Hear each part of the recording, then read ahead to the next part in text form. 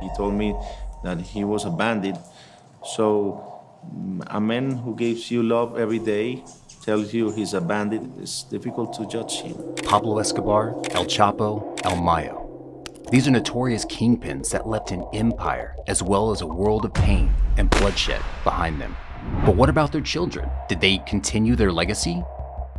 Can a criminal be a model to his son?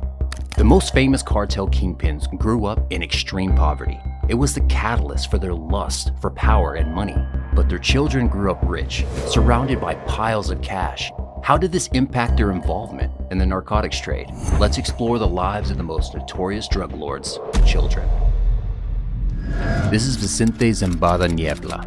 Vicente is the son of El Mayo, real name Ismael Zambada. El Mayo took over the Sinaloa cartel after the demise of El Chapo, and to this day, he is a wanted man. It's even thought that El Mayo threw El Chapo under the bus so that he could rule the Sinaloa cartel. So he is a truly ruthless and feared kingpin. What about his son though? Vicente knew little outside of violence and ruthlessness, so in his eyes, his dad was the real deal. He wanted to be just like him. Of course, El Mayo groomed him from day one. As his eldest son, he would inherit his blood empire. So Vincent learned to coordinate shipments and conduct sketchy deals using violence when necessary. Kingpins become kingpins because they don't take no for an answer, and their lust for power and blood overrules common sense. But Vicente never knew the hardships of being poor or living on the run. He was out in the open, living a lavish lifestyle and exposing his riches to the media. So in 2009, he was arrested on Mexican soil. He was extradited to the US and pled guilty to several narcotics shipments as well as ordering assassinations. From prison, he cooperated with the DEA, offering them names and specifics about the Sinaloa cartel in exchange for a reduced sentence. He was one of the main voices who testified against El Chapo. He is now serving a 15-year sentence and has returned $1 billion from his drug profits as part of his plea agreement. Indeed, El Mayo didn't just have one child. This is Serafin Zambada. Although younger than Vicente, El Mayo never sheltered him from the violence of criminal life. From a very young age, Serafin was introduced in the ins and outs of running a cartel. It seems like El Mayo was a great role model for his son, no matter his cruelty. So Serafin became an active part of the Sinaloa cartel from his teenage years. But the cartel is a dog-eat-dog world, and even fathers don't protect their sons in this case. El Mayo remained free, while Serafin was arrested and tried for the many crimes of the Sinaloa cartel. In 2014, Serafin was extradited to the United States after being arrested on a warrant in Arizona. There, he pled guilty to conspiracy to bring over 100 kilograms of white powder and 1 ton of pot into the US. He returned $250,000 to the government from his narcotics profit. He was sentenced to 5.5 years in prison, but not before he apologized for his behavior. In this drug business, one hurts a lot of people, and I, Your Honor, regret having been the cause of causing so much damage to many people with the drug business. Here's where it gets interesting.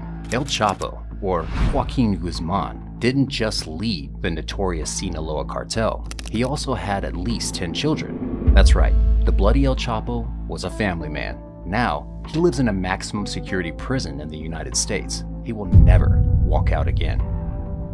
So who's in charge of the Sinaloa cartel now? El Mayo, who is a wanted man with a $5 million reward on his head, or El Chapo's trusted sons?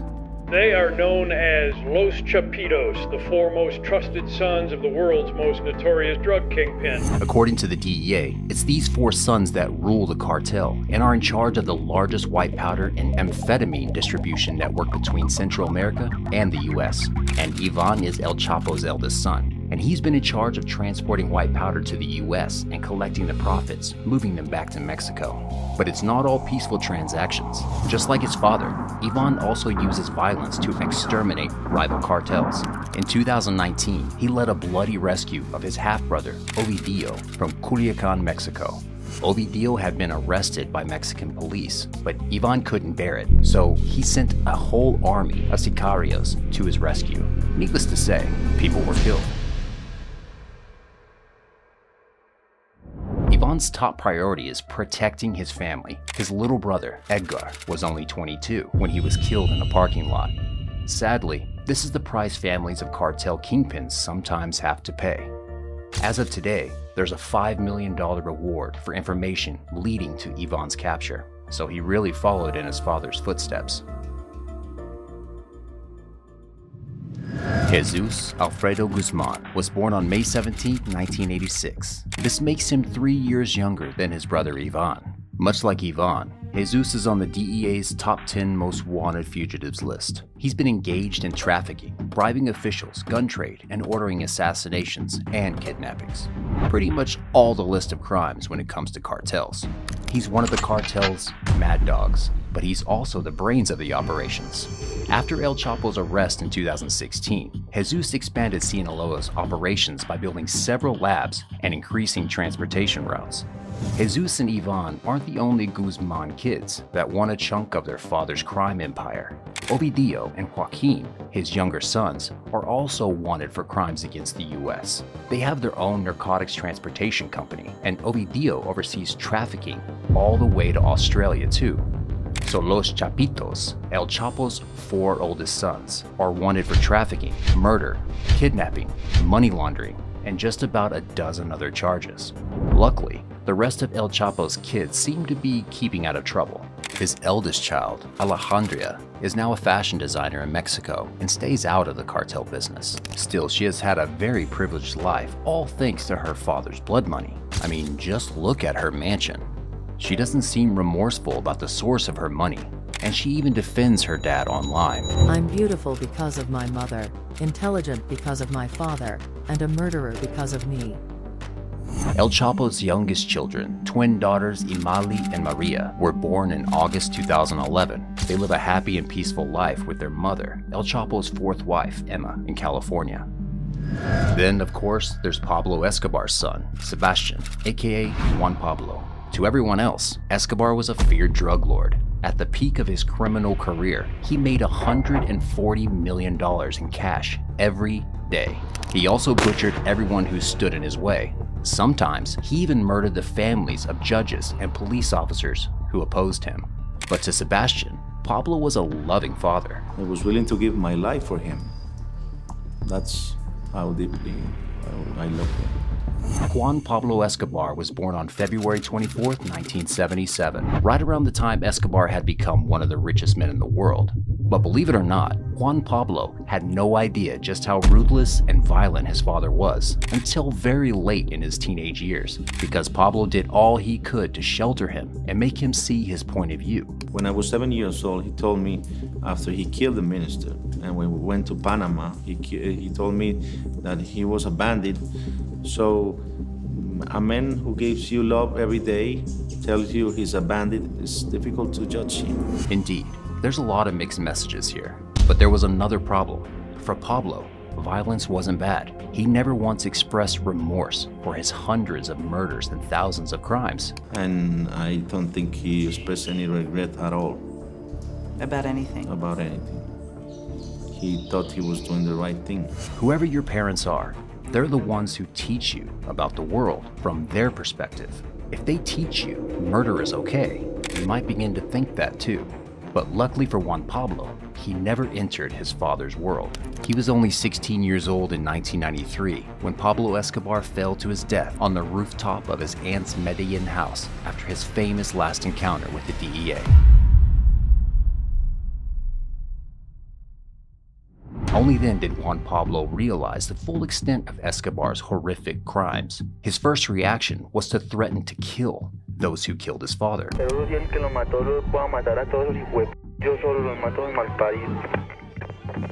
But he didn't really mean those words. He'd never laid a finger on anyone and wasn't going to start now. He was going to protect himself and his family. In that moment, did you want to kill everyone? Yeah, in that moment, yes. The 10 first minutes, yes. And that's why 10 minutes after that, I called the press and I tell that I will never do anything to continue my father's steps. And that's the second threat, peace. And that's the only one that I've been living every day since then. As soon as Escobar was taken down, Juan Pablo, his sister Manuela, and their mother Maria lost all their assets to rival cartels. When they tried to flee from Colombia, no one would sell them plane tickets. United Nations didn't want to help the Escobars either. That's when they charged their families and fled to Argentina. Now they were the Marroquin family, and Juan Pablo took the name Sebastian. We changed our identities. It was the only way. When we changed our names, the next day we were free. But it was no easy feat for the Marroquins. Sebastian was arrested for money laundering, kidnapping, and blackmailing. He'd done none of these. He was just being arrested for being his father's son. He also lived in poverty, something he'd never experienced before, and something Pablo was desperate to run away from. But it was exactly because of Pablo Escobar that his son lived on the run and in poverty. This is what happens when you make money out of a crime. Slowly, Sebastian got back on his feet. He became an architect and a lecturer. Now he spreads the word about living in Pablo Escobar's shadow and about his father's crimes. He warns people not to idolize him. Before he was a famous kingpin, he was a ruthless criminal. How many murders is he directly or indirectly responsible for? Well, there is not an official record of that, but I believe that it is almost about 3,000 people. There's one last person to talk about. Pablo Escobar's daughter, Manuela.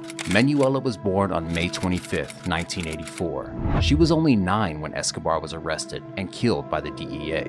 But by then, she was already aware of the havoc caused by her father's cartel.